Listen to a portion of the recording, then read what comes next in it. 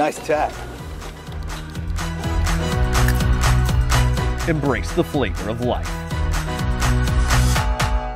The way I see it is you've got two choices. You can either keep pretending like nothing bad's ever gonna happen to you, and then when it does, you're saying, uh-oh, or you can get ahead of what's coming so that when it does, not if, you're ready for it. And you're sitting pretty, sipping on Mai Tais next to the pool, working on that Caribbean suntan because you got it covered.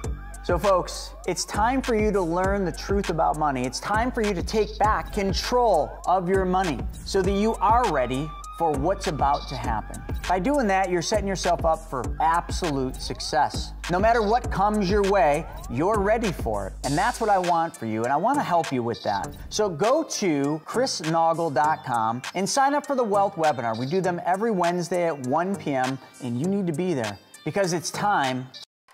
For over 90 years, we've been crash testing our cars in the tireless pursuit of automotive safety. At Volvo, safety's been first since 1927. We've saved millions of lives with the invention of the three-point seatbelt in 1959.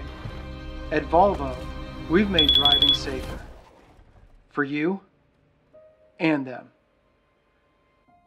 Visit safety.finleyvolvo.com to learn more. So they say if you give a man a gun, he'll rob a bank. But if you give a man a bank, he'll rob everybody. The good news for you is Private Money Club runs solely on peer-to-peer relationships, which means no banks allowed. So finally, there's a community for real estate entrepreneurs where it is truly a win-win solution. This community is a place where you can connect with other lenders and other borrowers, and the end result's massive growth for you. You get to build your real estate empire, and you get to do it solving other people's problems. So if that sounds like a place you want to be, well then join us. Go to privatemoneyclub.com/Kelly. And if you want $500 off, just add the code Kelly500 and I'll knock $500 off the premier membership. We'll see you on the inside. Welcome to the Kelly Cardenas podcast, where attitude is everything. On today's show, you're going to hear about perseverance. You're going to hear about relationships. You're going to hear about locking in and that there's a time for every single purpose that there is that on this planet. And this man that I got a chance to become friends with, I'm going to force him to be my friend for the rest of his life.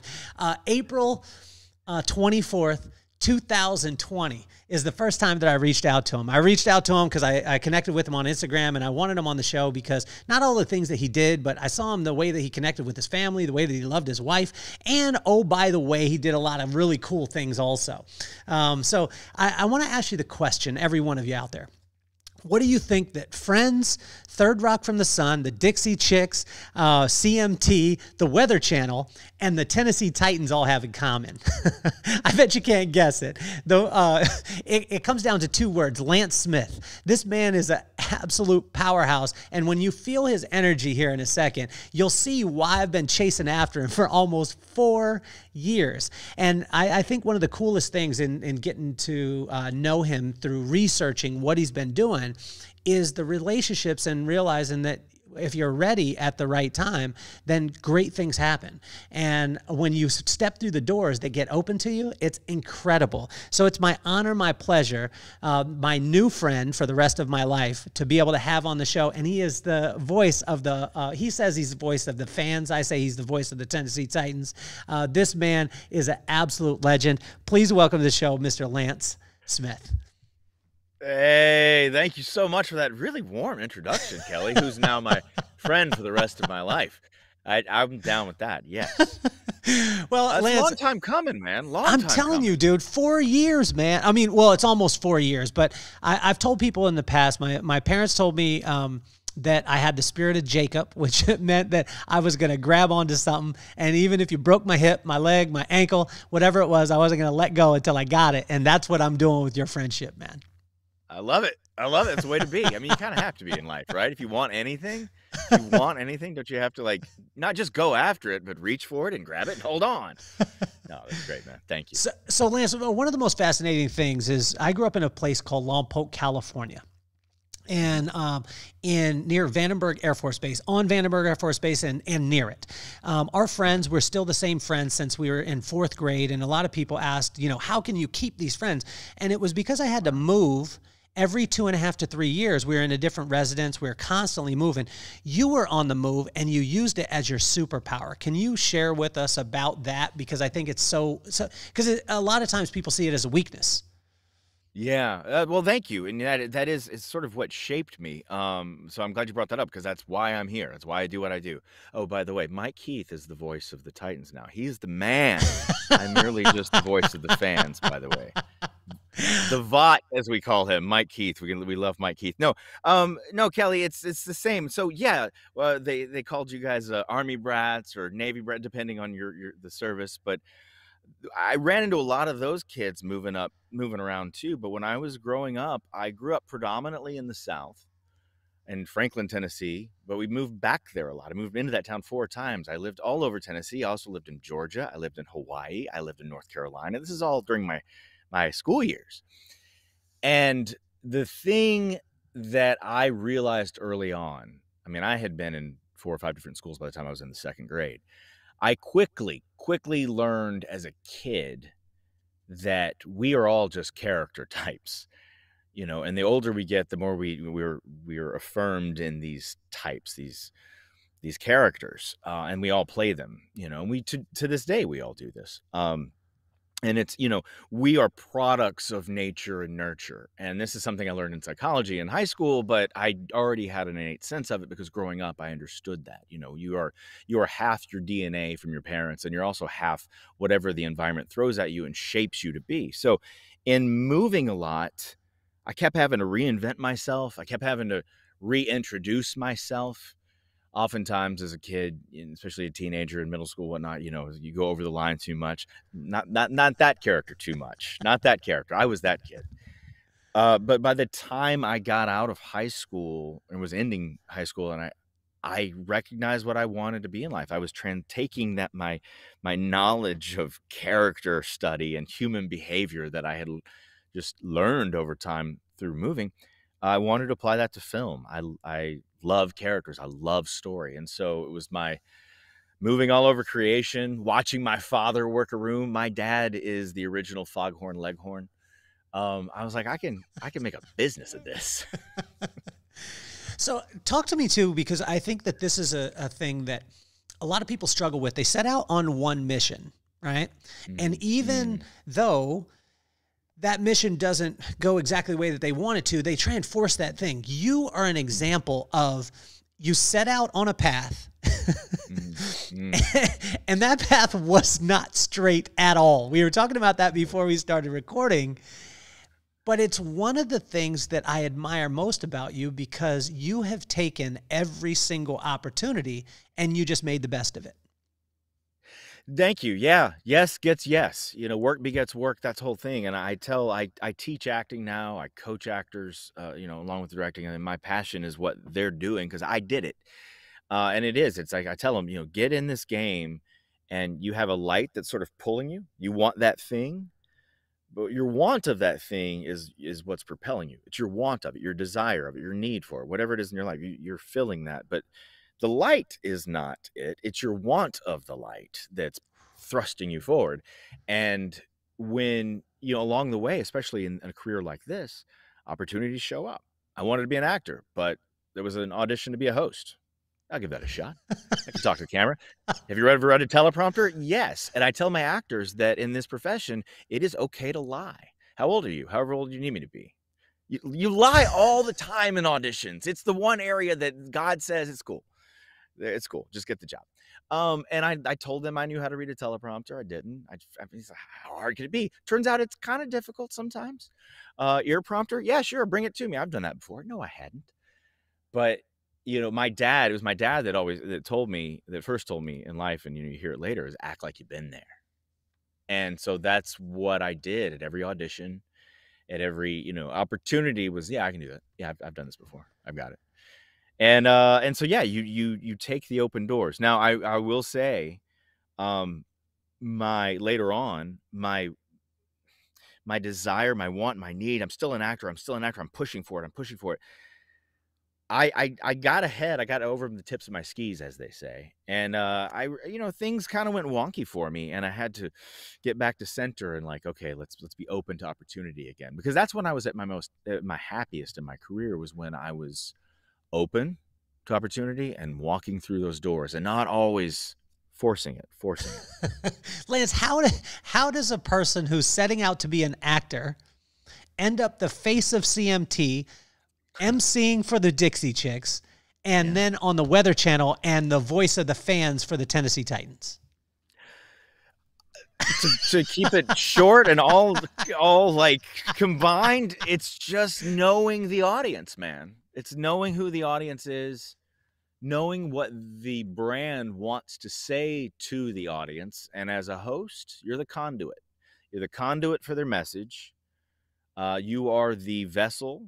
You represent the brand. And understanding CMT, the CMT audience, was easy. I grew up in Franklin, Tennessee. I grew up watching CMT and MTV and VH1. That was my babysitter.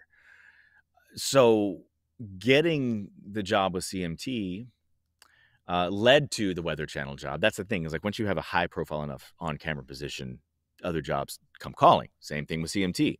People behind the scene, or not CMT, but with the Titans, people behind the scenes were aware of me. I knew some of them, and they had an opening, and they said, who'd be great for this guy.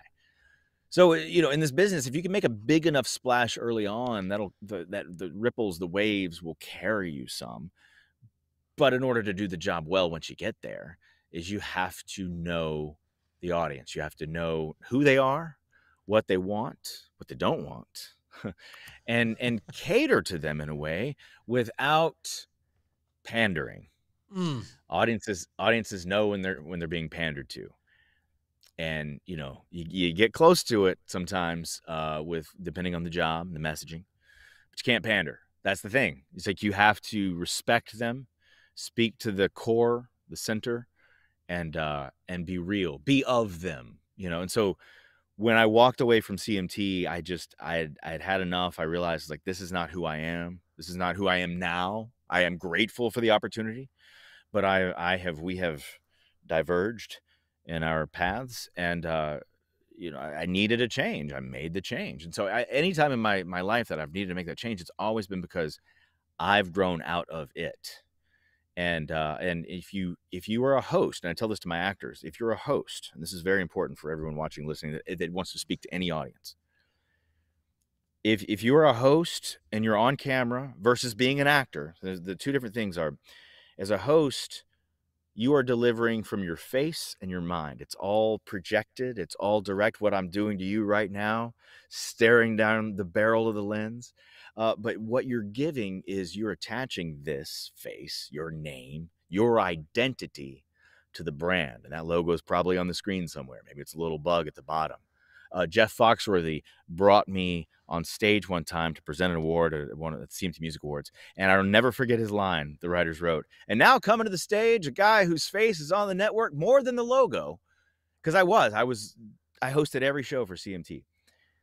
You have to recognize that it's brain and face. Now, acting comes from the heart and the soul and the gut. And you have to forget that this thing even exists. You have to forget that it's there. You honor the audience by giving them your truth and living truthfully in the moment. That's what acting is. But you have to disengage completely from the crowd. So that's the difference between hosting and acting. But when you host, you are of that brand, and it is of you. So you have to respect that. And it can't just be, I'm the mouthpiece for, what brand is it? Ritz Crackers? I'm the mouthpiece for, you can't. You got to be like, I am Mr. Ritz Crackers.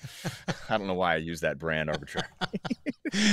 We're actually going to have them as a sponsor coming soon, right? Which will be good. Well, my son likes Ritz Crackers. That'll be good. How do you not lose yourself as you go through this, Lance? Because you talked about some of the transitions. Even before we started recording, you let me know that I got to spend time with you today in an interesting time in your life. But when you're an on-air host, you're the face of CMT, you're the MC for the Dixie Chicks, do over 1,000, let me say that again, over 1,000 shows. Yeah. And now you're the voice of the fans for the greatest team that has ever been. Let me mention, that's the Tennessee Titans, by the way. I just wanted to let you know. That's right. That's right. Okay. But how do you not lose yourself when you're playing to the audience? I mean, I think I sometimes do lose myself. I lose myself, you know, in the hype of it. So I was done with on camera because I needed to get back to creating film. And when CMT, I keep doing that again, Titans came calling. It was an easy yes to that gig, because I'm like, oh, but this, I bleed two-tone blue. I'm a huge Tennessee Titans fan. So that job is just losing yourself, but I guess you do it with, you know, you do it with your own internal parameters, you know, hype it up within these parameters. But as far as like not losing yourself overall in the gig, I don't know. I think you have to keep your distance. You have to not let it get bigger than you. I remember at my height of CMT, I get that part right.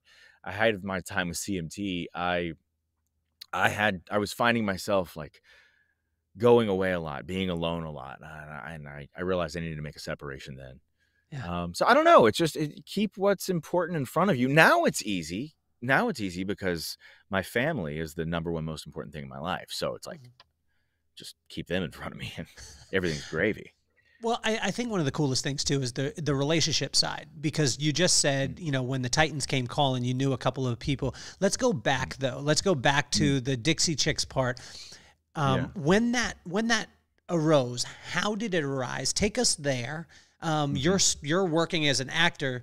How does, I mean, that doesn't even, again, it doesn't align, but that's what I love about it, is because there's so many times where people think that the success or their path has to be linear as opposed to going with what it is. Yeah, you do have to have a really great sense of blind faith going into the entertainment business. What do you mean, an actor, if you're auditioning for things? I mean, you have to have a great sense of self-awareness. Know what you truly give off. Know what you're truly delivering. But then you have to fully commit. And so when I got the Dixie Chicks gig, I had done some small things, but getting that was, a big audition. And I remember going into the audition, and it was, there was a script. They call them sides. You read the sides, and it's a bunch of hype words. Like you're bringing the girls on stage, basically, is the way the script read out. And what I applied in that moment was the same thing that, I tell my actors to apply, even though they're two different methods of getting to your audience. One is very direct. One is just living in the moment, but it is about fully committing. I asked my boss when I got the Chicks job, why me? And he said, because you kept running off camera. That my energy was so exciting. See, I was breaking rules. Like when you audition, there's a T mark and you stand on it and you stay within the frame, and you don't, but basically, like, if this is a frame, I was like, and he was like, we couldn't stop laughing. But he said, but when you got into the camera, into the lens, you were so committed and so alive. So any job you do, I mean, I can't say that word enough, commit. Because what is the point of if you get up there, and I tell people when I'm working with them, coaching them on emceeing and stuff, like I'm not technically a good MC. I'm technically not a good anything. I break all the rules. I do all the wrong things. But if the audience believes that you believe it, if you believe it, they believe it. That's it. Everything else you can refine, But if you get on stage and you're like, hey guys, aren't we really happy to be here? Are we happy? Like, you're not talking to third graders. You got to believe that you are first happy to be here. You got to believe that whatever you're hosting, whatever you're doing is like, this is for me. I'm glad y'all could be here too.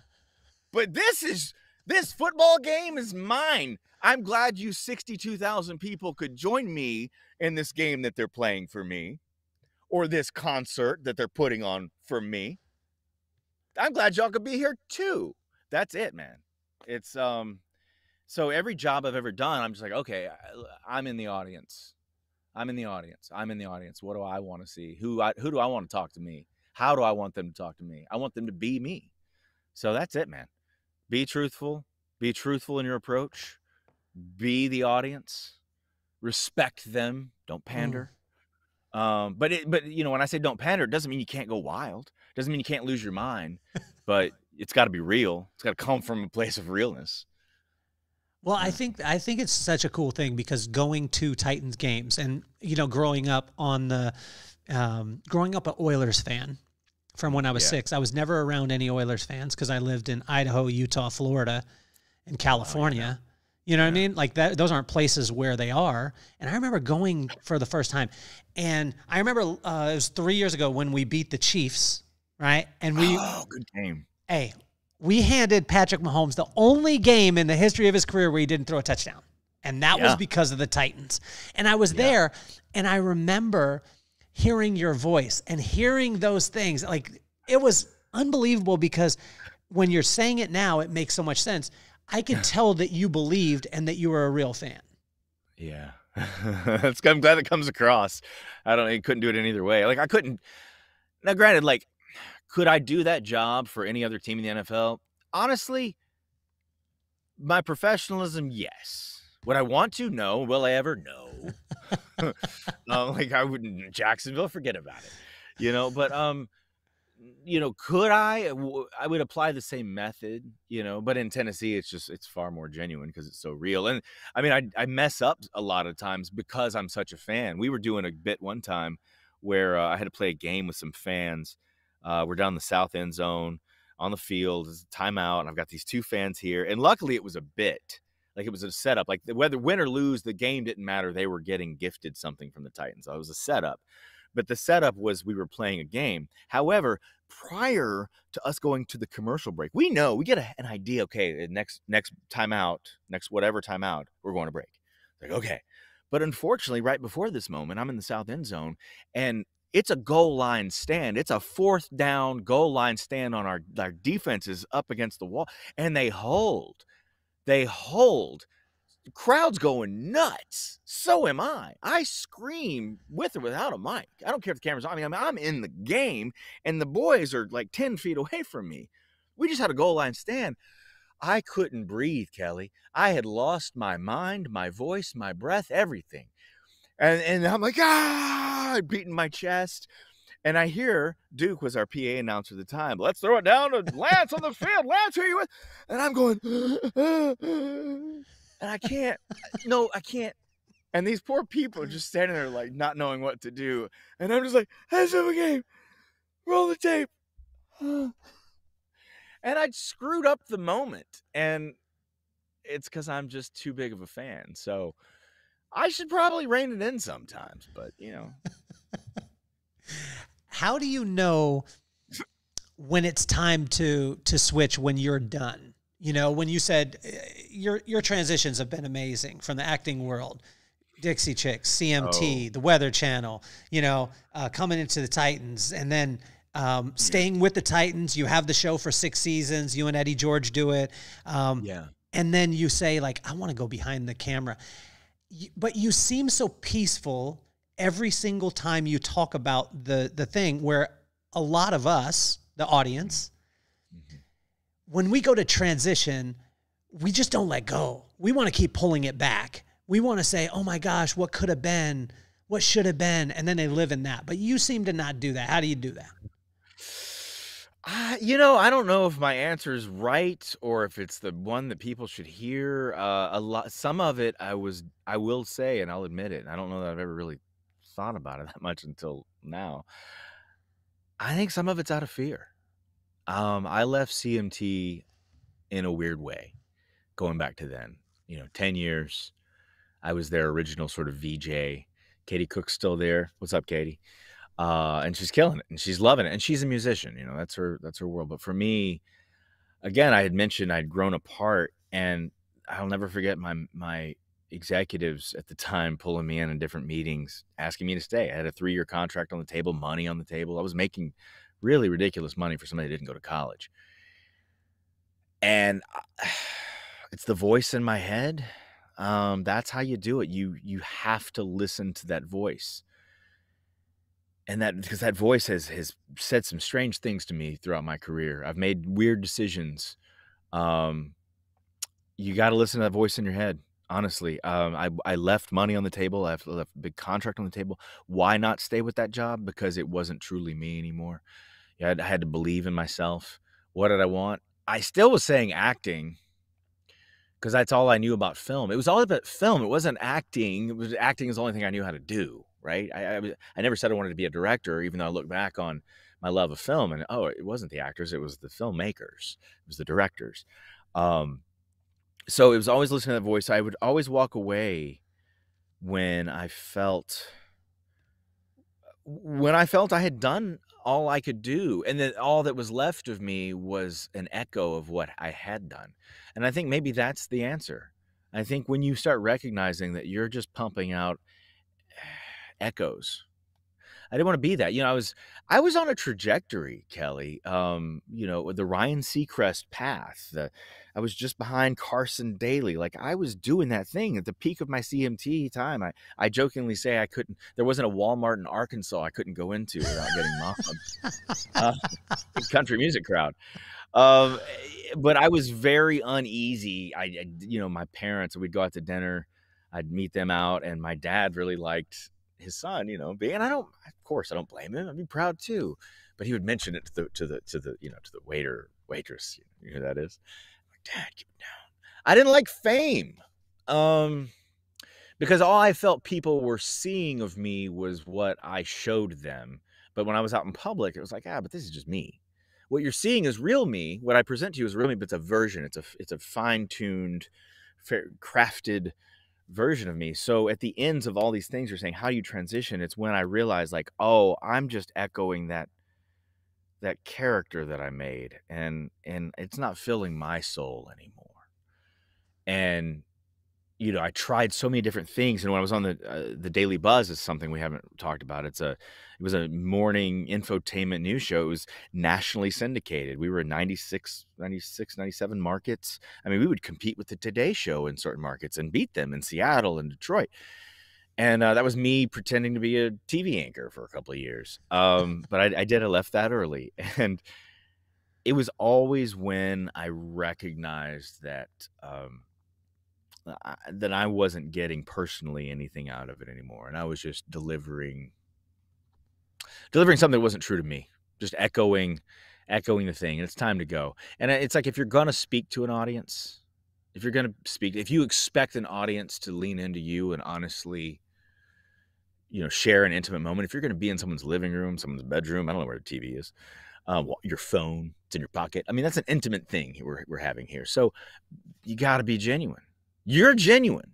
I know this of you. I'm a really good, like, that is my expertise, is human behavior, judging character. I can see people. I know when people are BSing and when they're not. And you got the thing. That's why you do this. You do this. And I've seen your videos. I've listened to your podcast. I've watched you. It burns in you. Right? So you ask me, how do you transition? It stops burning. Well, Lance, take us to the place, though. Take us to the place, because a lot of people don't understand that part of it. And even with myself, like, hey, there's contract on the table. There's money on the table. Here we go, Lance. This is what you wanted, right? But you were saying I was in love with not in love with the light. I was in love with the other part, right? Yeah. But yeah. Here's all these things, Lance, exactly what you wanted. And then Lance goes, take us to that place. What are you feeling emotionally? What are you seeing? Yeah. Where are you at? Is it an office? Is it an email? Yeah. Well, I mean, it was CMT. Leaving them was a lot of offices, a lot of emails, a lot of phone calls. I mean, it was weird leaving them. I was 30. I was 32, 33 when I left them. 32. And it was strange. It was strange having Viacom call me and say, why they couldn't believe that. I remember an executive, he and we butted heads a lot. I butted heads with my executives a lot. The secret to me staying at CMT, and the HR department told me, I had friends had moles on the inside. The executives didn't like me. They didn't. Because the executives that were there when I left weren't the executives that hired me. There's lots of change over the top. Let me tell you something about corporate executives. Not all of them. Some of them are great. Some of them are beautiful people that I hold close to my heart. A lot of executives in the corporate field fail their way forward. Repeat that. They fail their way forward. They messed up here, but your resume is so good. You were in the C-suite. Well, come on over here. It's not unlike football. Head football coach goes 0-17. Becomes head football coach next year, some other team. What? Okay. I don't know. I had executives that I butted heads with, and the reason I butted heads with them is because I did not fit their ideal of what a TV host is. And I knew that. I didn't fit the mold. You know why? Because I knew our audience. I was adapting to the audience, not the executives. And I'll never forget sitting in this guy's office, and he said, Lance, I mean, it was weird. It's like they were all doing not good cop, bad cop, just a bunch of good cops. Like, come on, stay with us, stay with us. And I was miserable. I was so unhappy personally and just in my life and like what I was doing.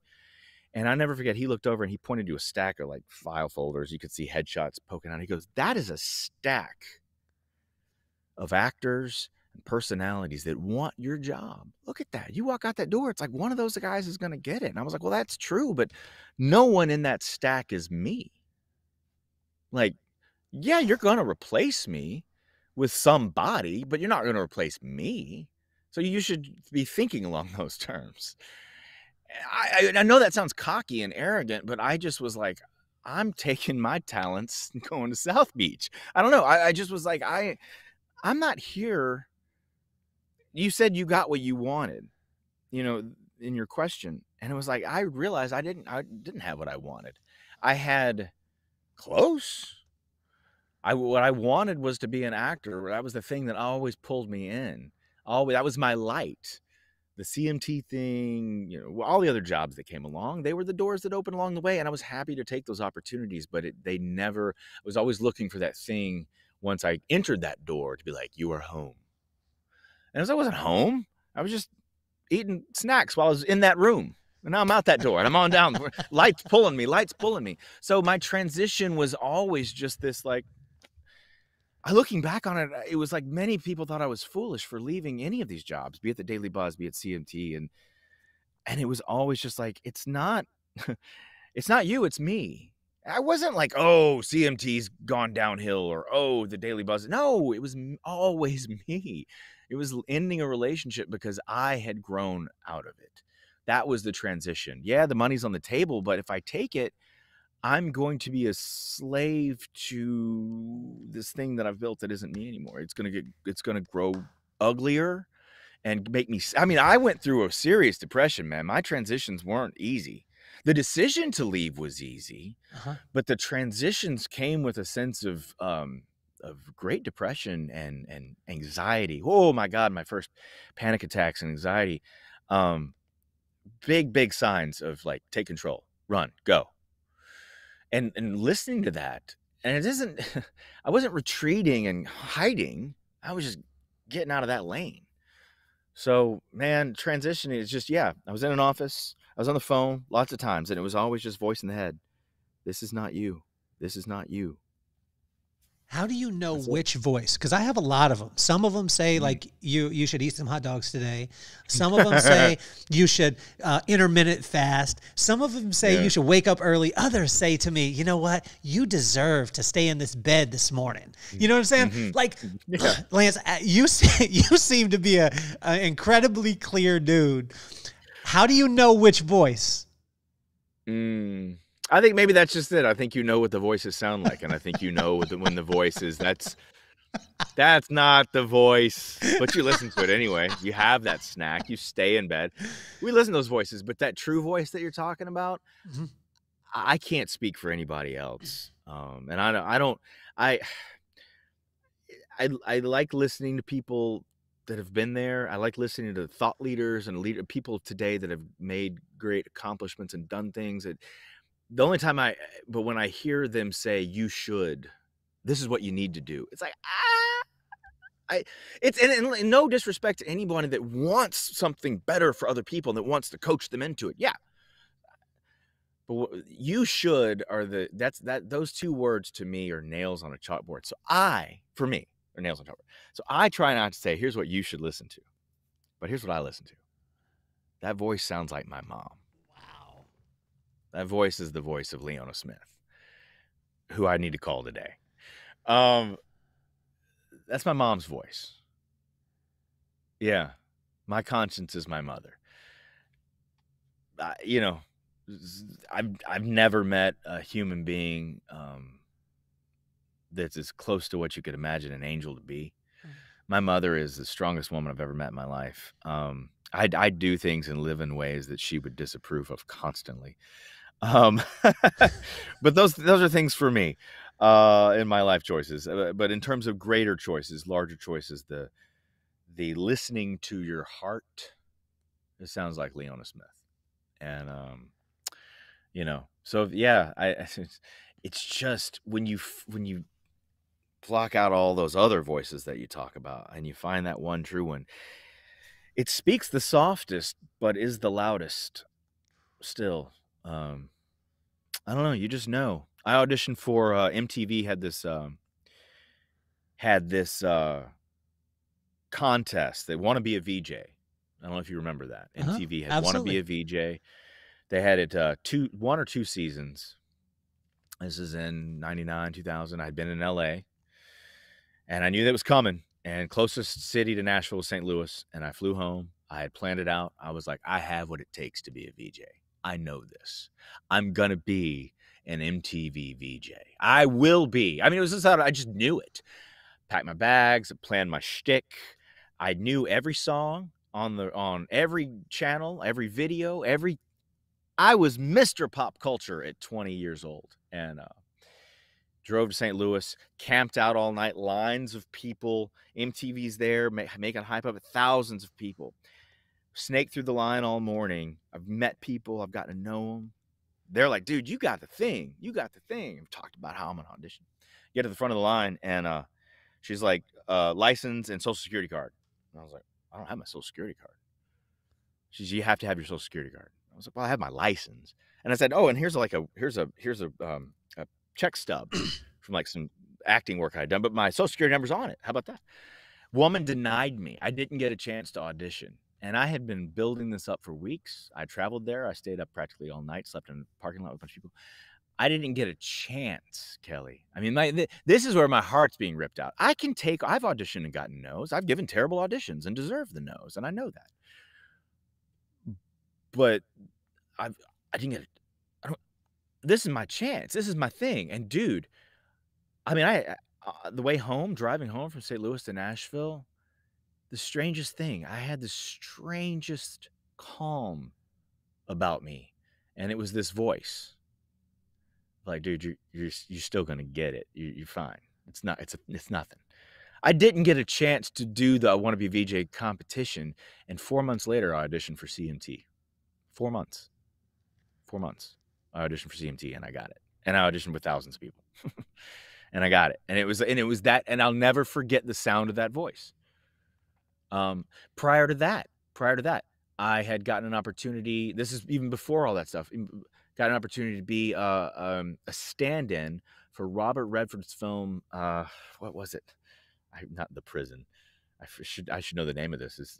I'm just remembering this now. He did a prison movie in Nashville, and I got a chance to be not his stand-in, be a stand-in for the character that played alongside. And I had said no to it because of the time commitment. I was like, I feel like there's something else there. And it was that voice again. And it ended up being the Dixie Chicks audition. And if I'd gotten the stand-in job, I wouldn't have got the Chicks audition. If I didn't get the Chick, every time that I've gotten big things and I've listened to that voice, it's all because I had found a peace within myself. Now, if I'm kicking rocks and I'm screaming and I'm punching walls and I'm upset about the doors being shut or what I'm not getting, I don't hear that voice. If I create too much noise in my own head, I don't get to hear that voice. What were the things that Mama Smith either showed you or said to you growing up that helped to be able to foster this type of attitude? Because, you know, you you've showed in the last 40 minutes that it's not about the circumstances that you have. It's about the way in which you react to them. But what were some of those foundational things that she laid and maybe showed or told you? Yeah, her being, I guess, my voice. It's like, I guess, it's my conscience in a lot of ways too. I grew up in the church. She, Sunday school, Bible school, the whole nine, and that was a big influence of mine, and even in high school. So mom's very like biblically based. I don't know if the specific things she said. I mean, I do remember, and this is biblical. I don't know where. I'm not a student of the Bible, but I know some things here and there.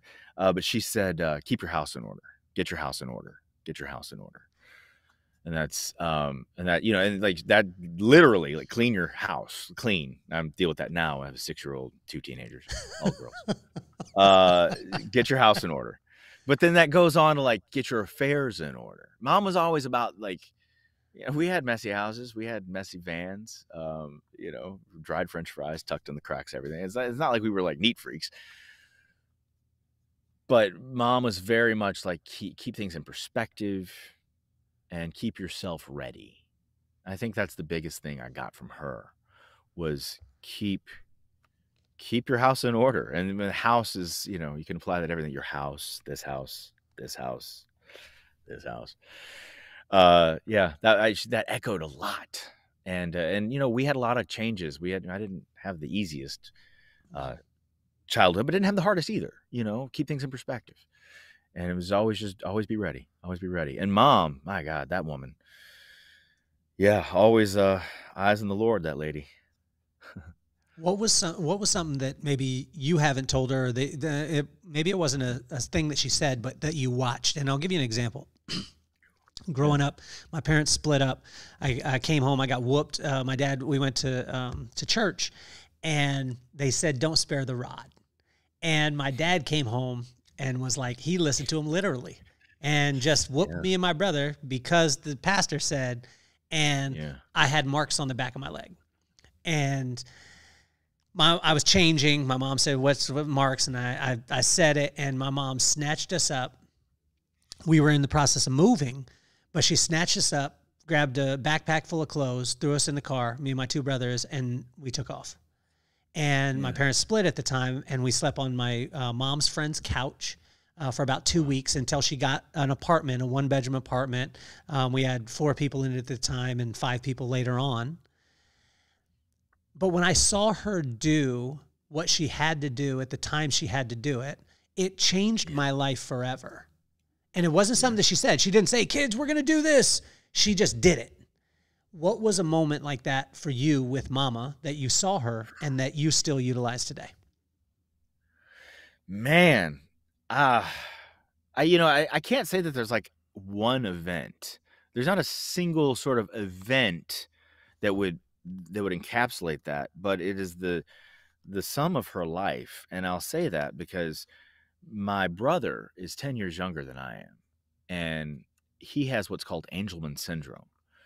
Angelman syndrome, it's a depletion of the 15th chromosome, much like Down syndrome, has a similar chromosomal, I think there's an additive with chromosome, but with my brother, it's deficiency. Anyway, it changes the outcome. But he is developmentally delayed. He's 33, 34 now. But he's a little smaller in stature, but he's much bigger than my mother still. My mom is smaller than 5 feet. She was 5 feet growing up. I think she's come down a little bit. Love you, Leona. She knows it. But she has cared for my brother, I mean, as we all have. But I mean, my mom is his world. He can't speak. He's like a big 2-year-old in a lot of ways. Now he can feed himself, but he can't exactly he can take himself to the bathroom a little bit, but he needs assistance. I'm giving you this to understand the level of care that he needs. He takes a daily medication to block seizures, and he's stubborn as all get out. Because he's my brother and he's the son of Jim Smith. We're stubborn, us Smith boys. My parents, they've been through a lot together. They're still together and they raise him. But my mom's strength is unmatched. She committed her life to taking care of not just, well, first of all, you know, in 1989 when he was born in July, um, they knew right away that he was going to be severely handicapped. At first, there was something called as Prader-Willi. That was what they were thinking. Angelman syndrome was not even in the scope of what they were looking at. And then when he was born, they found, oh, he can move. Originally, he was supposed to basically be in a vegetative state, and that was it. And they were determined to go through with the pregnancy. They were offered by a lot of doctors to terminate the pregnancy. And my mom,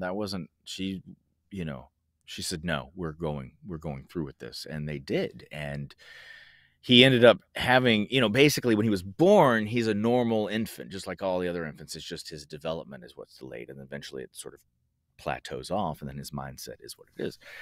He communicates in his own ways by pointing to things. He's big on magazines and iPods and iPads, and he can touch stuff. But anyway, my parents knew what they had in front of them, and they accepted it, and they leaned into it. And he taught me a lot. Being 10, 11 years older, I helped raise him. And he had these severe, needs, these special needs. He put things in perspective for me. I could never get too high and mighty. You come home to what your mother's dealing with, who your brother is, dad's working his butt off, doing 16 other jobs. We got through as a team, but mom, it's what she's devoted her life to, and my brother, that I can't complain about anything. I mean, just her devotion to him, her devotion to my father, her devotion to me, but her devotion to my brother is one of the most. I can't even put into words how giving and so selfless she is. She's a hero, and there's so many mothers out there who have special needs children who are just trying to get by every day. They get as much government assistance as possible here and there, but it's never enough. And it is hard. And it defines your life if you have a special needs child. So, yeah, mom's the strongest woman I've ever met. Mm. You just said something about you with your bro. What's his name? Taylor. With Taylor, you can't get high and mighty because he brings you right back down to earth, right? Yeah. And so I refer to it as giving you the business. That's what my wife does to me. My son, my daughter, 14, she gives me the business. Oh yeah, God bless you. But when you were talking about that you can't get too high on yourself, take us to the divorce time, because that was a time when we were talking before we started recording that. You talked about that getting too high kind of was a factor. Yeah. I mean, I keep that stuff private. That's a lot of that's her story. And mm-hmm. It was a tough situation because that's what divorce is, mm-hmm.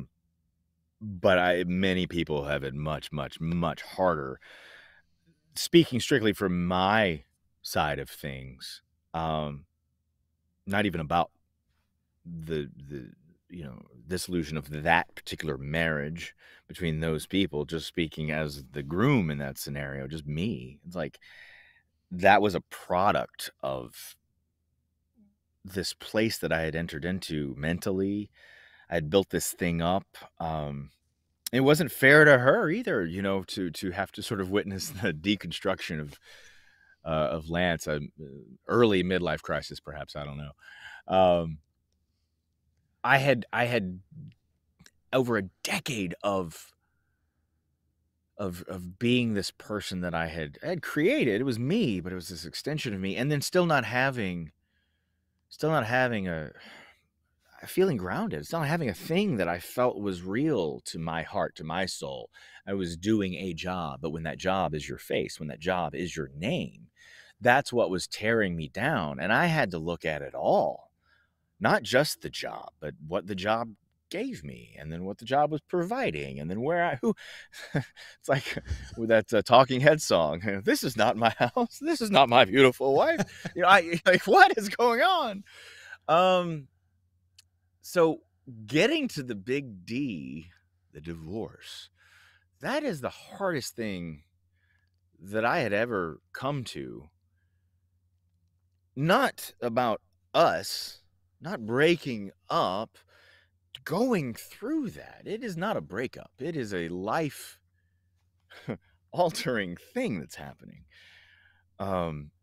So admitting it, getting to like that, the realization of that, for some people that's the Band-Aid, you do it quick and you roll, but it's not that easy. You have to process. But I will say, and to anyone going through it, leading up to it, if it's there, you go through it and you do it, and you apply the Band-Aid approach as much as you can. You'll process over time, but what you will find is that it was worth it. And when I say it was worth it, it was because that's what you needed. If you came to the conclusion that this is what you absolutely need, and you are 1,000%, the pain's gonna suck, but you get through it, and it is what you needed. And if it's not what you needed, you can be like my aunt. They remarried 3 times. But man, the admission to yourself that that the word failure comes into play. Did you fail? Did you fail yourself? The most guilt, the hardest thing now that I don't think about the divorce. I don't. I think about her. I mean, she and I we still talk occasionally. Happy birthday message and whatnot. We both have the lives that we were looking for. Again, not to speak on her life, but for me, that's what I have. And you think about all the people that were at your wedding. You think about the people that got you gifts. You think about all the congratulatory stuff. What I look back on in hindsight is I had built a life that was expected of me by those in my life, by those around me. I had built the thing up that everyone expects that I should have. So I did. I catered to that. I was doing that in my professional life, so personal life too, convincing everyone, including myself.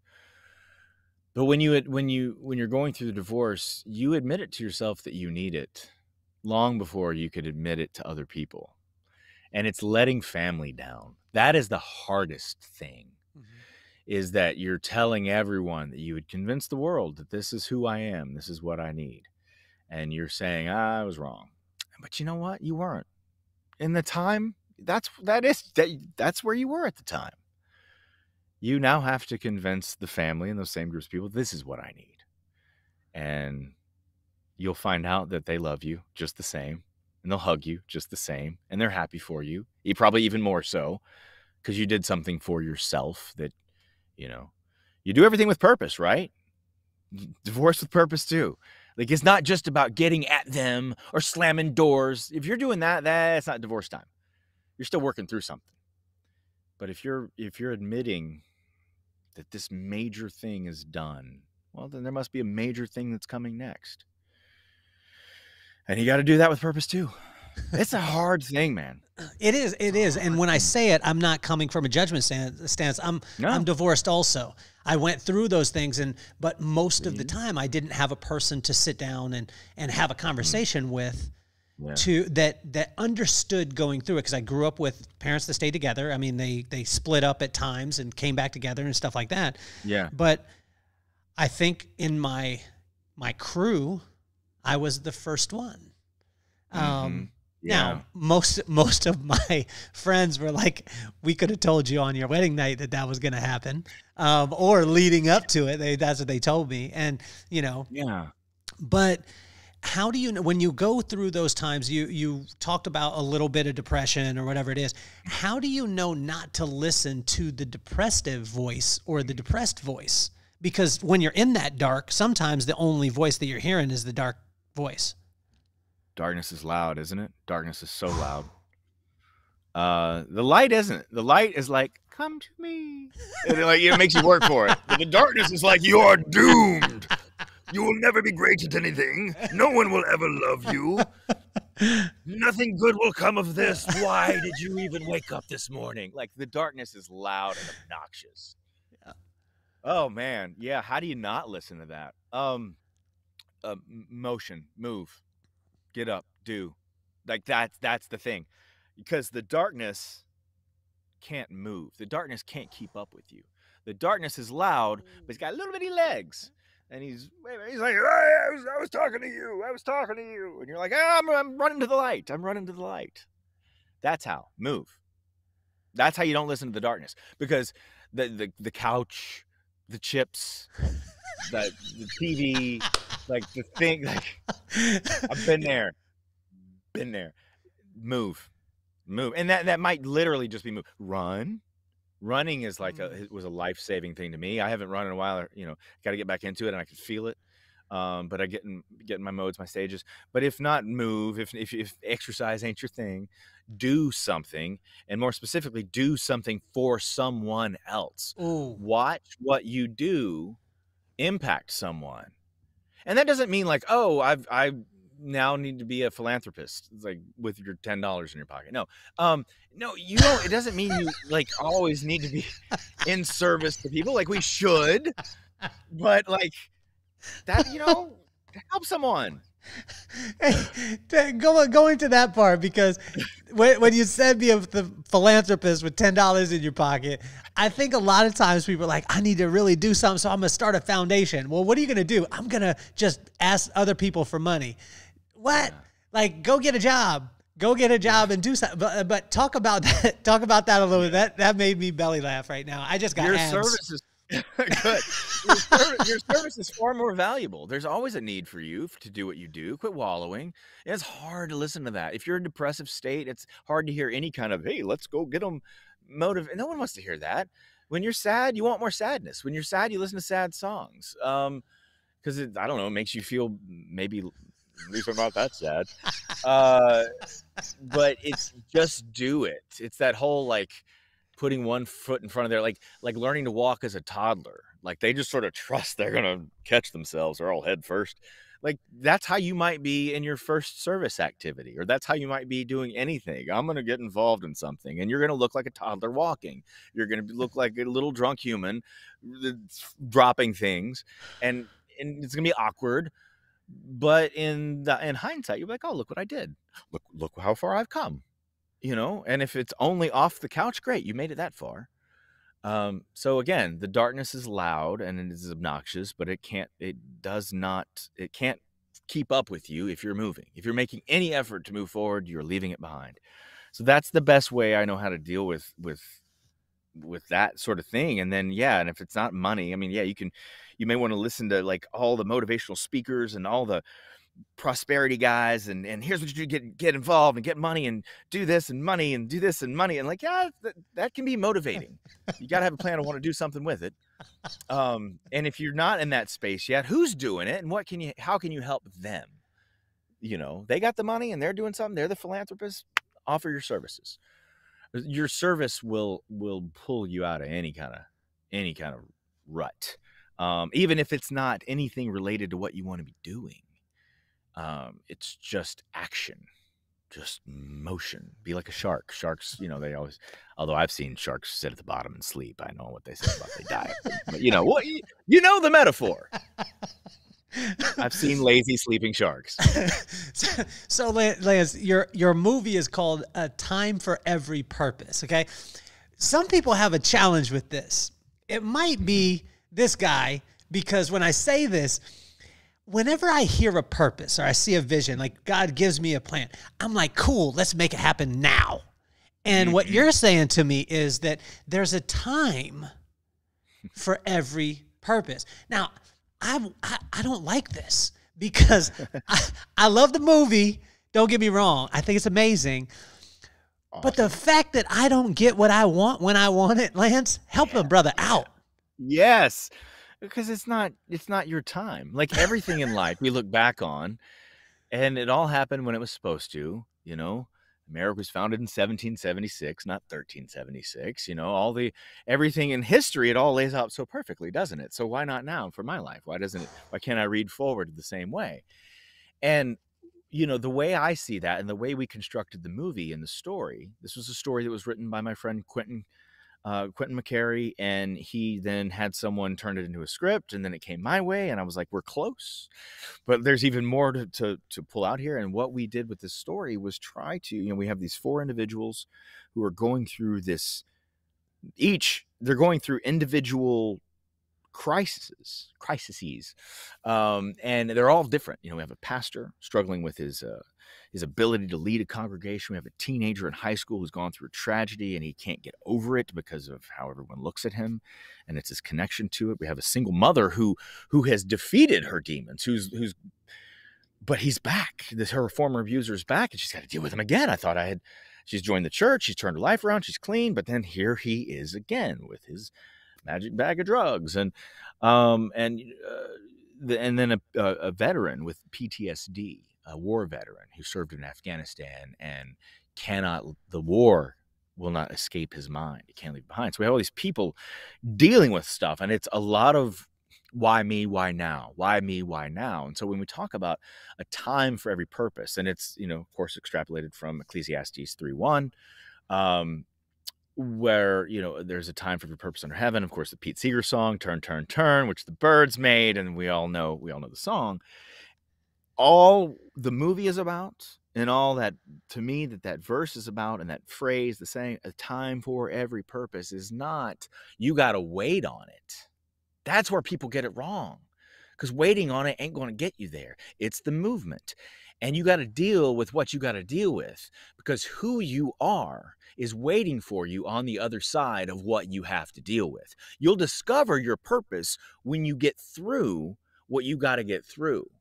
It's there for you. Some people have to go through absolute horrendous situations, and it wasn't written for them. It's not fateful. It's just where they are. But if you can survive this, wait till you see who you're going to be on the backside of this. And so that's what a time for every purpose is like, you're not waiting on the purpose to come to you. You have to get emotion to go to it. And where it is always on the other side of some adversity. Adversity, small and large. Some people's adversity is, you know, paying off a student loan. Some people's adversity is a day-to-day, you know, we don't all have like, oh, I'm, you know, in this film, it is a bit of a soap opera. These are outlandish problems. It's a movie. You know, we gotta like push your buttons a little bit. It's got to be extreme. But some people's lives, you know, it may be small relatively, but pain is relative. And so whatever you're dealing with in your life, you know, maybe it doesn't seem as bad as what your friend or your neighbor is dealing with. Maybe you've got a really comfortable income and you feel guilty about feeling like this thing that I'm dealing with is an adversity, but it's your adversity. It's your adversity right now. And if you're just going to wait for it to disappear, it probably won't. And you're not going to discover who you are on the other side. Therefore, you're not going to get your purpose yet. And what your purpose will eventually become will be whatever you became of you in this moment of sitting still. So that to me is what it's about. It's about battling through, getting through the thing, and that your purpose is on the other side. And then there is the time for every purpose. The time is when it has arrived. But you have a part in that. You have to face it head on, hell or high water, win, lose, or draw. You know, what if you take it on and you fail? Well, then therein lies your purpose now. What are you learning from it now? You didn't get it? Okay, what's in front of you now? What are your circumstances now? What is your environment now? Because you say that failed. Well, are you sure that was your purpose? No. You know? Why were you so sure that was it? Why were you so sure that was it? You'll discover it in its right time. And you'll know then. You'll know. That's where it's like my audition for MTV, you know, happened that failed, and I had that voice. You'll be fine. You know, the stand-in job. Nah, I don't think that's it. It was the Dixie Chicks job. That happened. You know, CMT, I was losing my mind because I felt I had to constantly then give in to this Frankenstein monster that I created. And I had this peace and I found myself. And then, and this is finally for me, and this is where I feel like I've hit my stride, is at 45, this whole time, that light, I want to be an actor. I want to be an actor. Yeah, I'll host right now, but I'm still an actor. I want to be an actor. I want to be an actor. I want to be an actor. No, dude, I was a director the whole time. I started teaching acting 6-7 years ago, and it was my friends. A friend of mine came to me and said, I've got this script. I've got about $5,000 for a pilot. It's like, you know, would you direct it? I'm like, directing? I don't know anything about directing. I said, yeah, you do. You direct actors, and that's what directing is. And I felt intimidated because what do I know of? I know a lot more now, but, you know, what do I know of cameras and lenses? And I learned on the job, but what I'm an expert in is human behavior. What I'm an expert in is directing actors and drawing out truth and creating moments. And everything that I've been doing in class, I started applying to this. And then I directed a short. And then a friend of mine was like, hey, I got a production company. I need to do some commercials. Will you direct them? Yeah. I started directing commercials. And then in 21, script came along, opportunity came along, angel investor came along. We got about $250,000 for budget, had a bunch of extra soft equity. And in the process of making a time for every purpose, the process of making the film too, like we had so many incidents where it's like, there's no way this is lining up. There's no way. I had atheists working on the film. I grew up in the church, but I'm a bit of a doubting Thomas. I don't lie. I am. But I lean forward and I push and I yearn, I search, I ask questions. But the making of this film, I had atheists working on it, coming to me and going, are you going to make me a believer? I'm like, I might try, man. Just stay with this. And dude, coming out of this film, not only am I like, oh yeah, I'm not an actor. I'm a director. I'm a storyteller. And all this career and this life that I've lived and this study of human behavior on my own time at 6 and 7 years old and at 13 years old and at 17 and 20 and 25, all the way through learning the business. It's all an amalgamation of what I do now. And now I'm like, my entire life at 45, I'm like the end of an M. Night Shyamalan film. Like, oh, he was a ghost the whole time. You know, it's like, oh, I was a director the whole time. That's where I'm at now, Kelly. And it's exciting. But it is all this a time for every purpose stuff. The fact that the film is this, I didn't write the title. I didn't come up with the story. I rewrote the dialogue, but like, and that's where I got to infuse my personal faith. That's where I got to infuse my story, my own thing. But it was a collaborative effort. And this movie is like such a signal of my own personal journey. And none of it's about me. It's wild. There was a line in the movie, by I believe it was the single mom. She said, "How do I stay in this town when everybody wants me to leave?" Oh yeah, Reggie's mom. Yeah. Yeah. And so when I heard that, and now I hear your story, help me to understand, because a lot of times people that are at a crossroads are going through that place where everyone in their town or in their place is wanting them to leave and telling them, you should leave, you should leave, you should leave. And she's asking, she was asking someone, how do I stay when everyone's telling me to leave? Yeah. I mean, that kind of, that crowd, why are they saying it? What for what reason? And what are you doing? Is your job, is your mission, is your purpose to push back against them? Are they your mission? Or is your mission just whatever it is you're doing, and that their response would be a reaction to what it is you're doing? But your mission isn't them, and your mission isn't pleasing them, whatever them is. This is all metaphor, of course, we're speaking. Yeah. But yeah, if you're in a situation where it's like you feel unwanted, why do you want to be there? Do you want yourself there? And if you come to the answer, no, I'm in the right place, it's a balance of tuning them out. Why are you letting them affect you? Why could they be saying they don't want you here? Why are you not wanted? And if you don't know that, then don't spend any more, like, it's just one of those things like, oh, did I do something? Did I knock over something in the room? Then if your answer, if you know that it's just because there's like, it's just negative, it's just social, it's petulant, that is one area it's okay to be, I don't want to say arrogant, but I look down on people. I not all people. I look down on people, not because I'm bigger than or better than, they just got real small. And I can't help that you're down there. I can't help that I have to look down. You made it that way. You know, like, oh, like your disposition, like I might hear it, I might weigh it, but like, oh, you're just being a child, or you have no idea what you're talking about. Now, I will say that there's a common instinct, and this is something that took me, God, decades of my life to get over, and this just comes with life experience. But the hardest part of growing up for me as a teenager, and then I extended this into my career, and this is where I would spin my wheels a little too much, was my need to prove to other people that I was XYZ. I need you to see me like this. I don't know if I really am like this, but I need you to see me this way. I need to constantly know that you know that I am XYZ. And that's dangerous. That's dangerous, because are you? And why do you care? Why is the mission their vision of you? Your mission should be the thing that you're building or making or turning yourself into. Their vision of you will be automatic. They will see what you're doing as you do it, when you're done.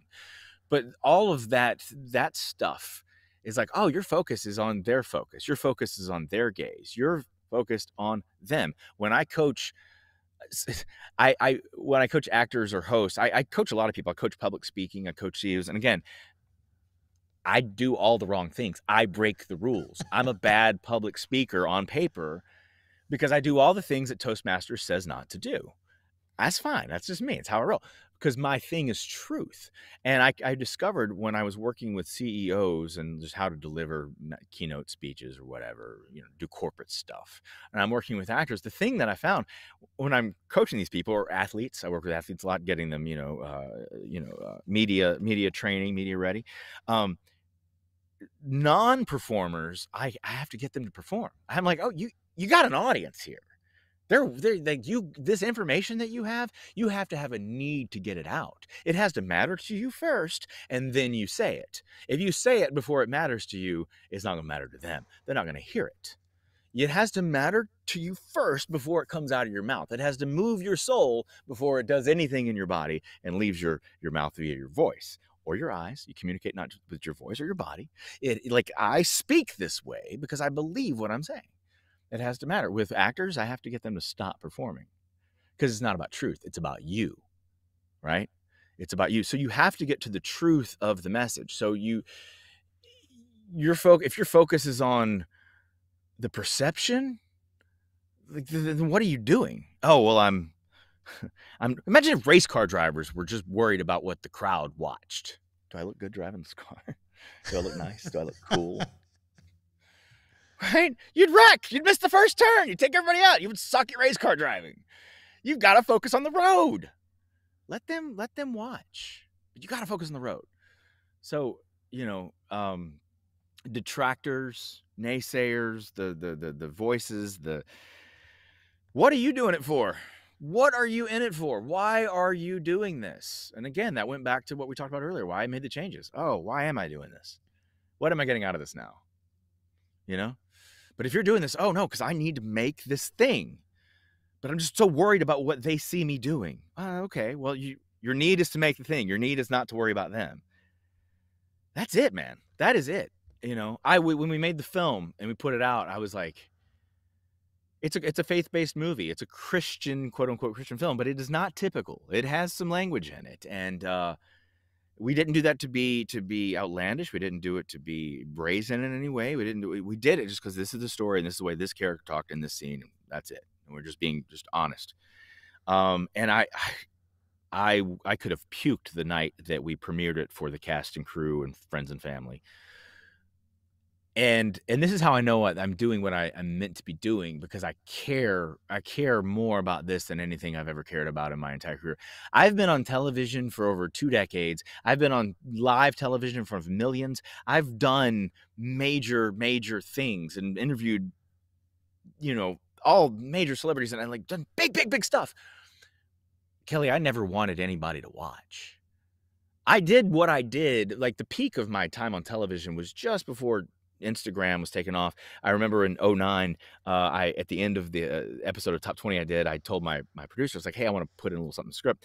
And I said to the crowd, I said, hey, Twitter's a new thing now. My old handle was at Lance Smith Show. And I was going to do more with it. I found it to be what it is, a way to engage the audience in a more direct way instead of just the vertical website or whatever. And I put it out there, and I remember the executive word got back to me that he was in the watch down before it went out to broadcast. And he was like, Twitter, what is this? What are you going to put it? No, it's stupid. Nobody's put the Twitter handle on they thought it was ridiculous. And I was like, what are you talking about? Anyway, I'm sorry. I go off on a million tangents, but I was done. And social media it was about to take off. But I was at a point where I was doing all these shows, and I was on the #1 rated show on the network, but I didn't want anybody to watch. Not that I would deter them from watching. It's not that I was ashamed of what I did, but I didn't have this like look at me factor.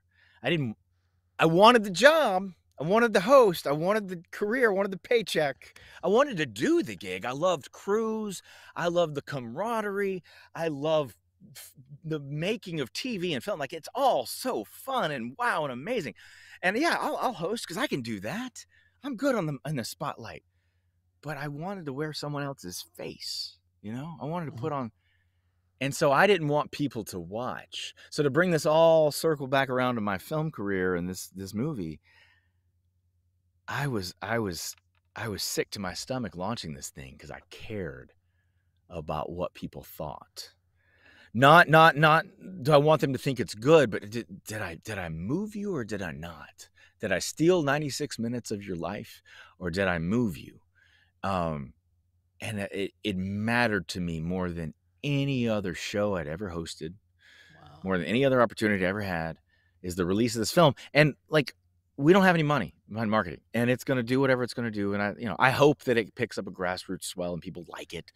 But I realized like, oh, this matters to me, not for the pat on the back and not for the recognition, but did I connect? Did I really connect? Because the irony now is that I finally have a job, not on camera, not doing this. I got a job behind camera that I feel like I have an ability to reach you more than I ever did when I was speaking directly on camera with a mic, doing this right now. I have a chance to like move an audience more behind the camera. And so this now is like, oh, I'm in my seat. This is my role. Well, it's amazing because you even see it in you. Like if you're watching right now on YouTube, you can see like you changed when you began to talk about it. It was incredible. Lance, I started the podcast because of my kids, Maddox and McKenna. Maddox is a little football player. He's a huge fan of the Titans. We've raised him right. Good man. He marches to the beat of his own drum. This kid is he's like a cartoon character. Yeah. And then my daughter, who's an aspiring actress, and she's in the arts, and she's an incredible young lady, 14. My son is 12. And awesome. I started the podcast because of them, because I didn't want them to worship idols. I just wanted them to be inspired by icons like yourself. Yeah. And I wanted to show them that the Lance Smiths of the world, that face of CMT, the host of the Daily Buzz, the voice of the fans for the Tennessee Titans. Yes. MC of the Dixie Chicks, actor, producer, director, all these things. It's not because of what he does, it's because of who he is. And so what advice would you have for Maddox and McKenna? And if you could use both their names, it would be awesome. Maddox and McKenna, You guys are, first of all, quite lucky that you have a dad who loves you and cares about you, but cares about people, cares about life, cares about this mission that we're on. Um, it, you guys, Maddox and McKenna, and every 12 and 14-year-old, everyone in between, you guys are dealing with a world we never envisioned. You know, I'd mentioned the social media aspect of it. That is life altering. Our species, our human species, this animal that we are not equipped to handle the connections that exist via that phone in your pocket. The phone's changed everything. It is everything. It connects us to everyone in the world. It is a movie studio. It is an audio studio. It is all things, and we are tied to it. And it is a tool, but it is just that. And in that tool, it can unlock a lot of doors, and it can open you up to a lot of experiences, but you have to remain self-aware. You need to distance yourself as much as you can from being too connected to those bubbles, to being too connected to those crowds. There's an intoxication with going viral. We want our message out, but is it the message we want out, or is it us? And so at your age, you're inundated with all the messaging of cool, and all the messaging of now, and all the messaging of measuring yourself to unrealistic standards. And if you stay that way, and you stay constantly in the shadow of the great ruler, and I mean that as a measuring stick, you know, if you stand in that place, years from now, you won't have a foundation, and you won't know who you are. But the quicker and sooner you understand who you are as a person, and that you don't have it all figured out, and that you're not supposed to. I think that's the big thing that tricks us up, is that we feel like we're just trying to live and get to this place where we're like, okay, I figured it out. Okay, I've got everything. I'm at a place of having it all figured out by knowing that I don't have it all figured out. And I had wished that I had learned that sooner. So know that you don't know everything. Know that you only know what you know right now. And that the outside voices do not carry the weight that you think they do. And just like the darkness voice, run, move, do something, and those voices fade because they don't travel. They're just loud in the moment when you sit still. So know who you are, be self-aware, and know not what you want to do. You don't have to know what you want to be when you grow up. I didn't know I wanted to be a film director. I just found myself later. Great. But know whatever light that is right now. Then let it pull you and get involved. Stay involved. I have teenagers, 17, 14-year-old girls, and I can't imagine growing up today with what all you have to deal with.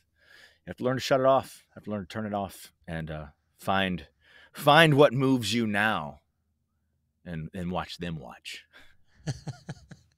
Lance, you have been better than advertised, and I tell you, like, I'm smiling. My face is hurting right now because I'm smiling so much, because the consistency and congruency of your message, and for me, what was nuts for me is that path that you talk about. That's not, you're not going to have this thing that you look at and you're just going to go directly to it, and you're proof of that. But for me, the reason why I connected with you right off the bat is you were the voice of the fans of the Titans.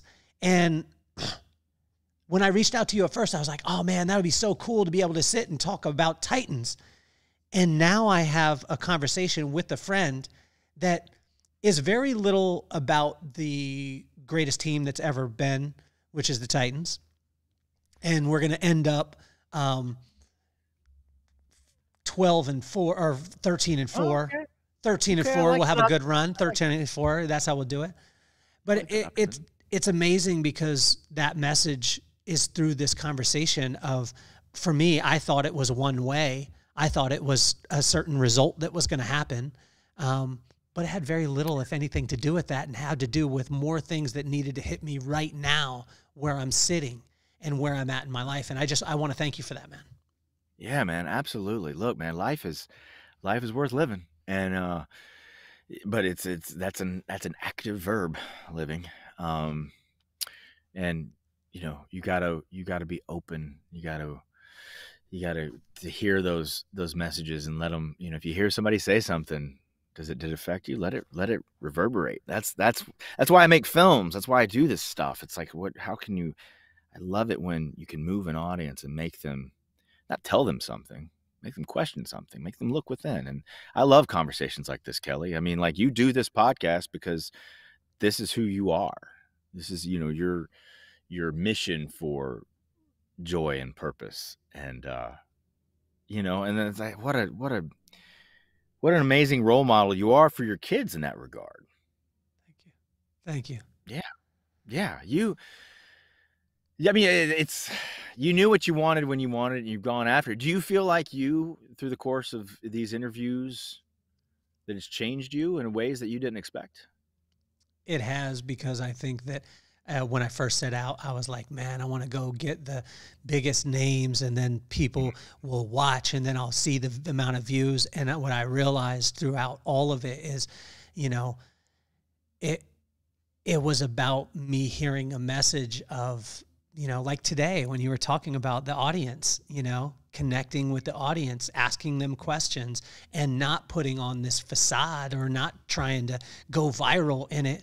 But the fact that I know, like this conversation today, if it meant that I had this conversation and no one else heard it in the world, it would be worth it. Worth it to me then. You know what I'm saying? And so that part, I've learned that over time. And I've learned that what I expect is generally never going to happen. But it's going to be so much better if I allow the thing that was supposed to happen too. So, I want to thank you at the highest level, man. I'm going to force you to be my friend.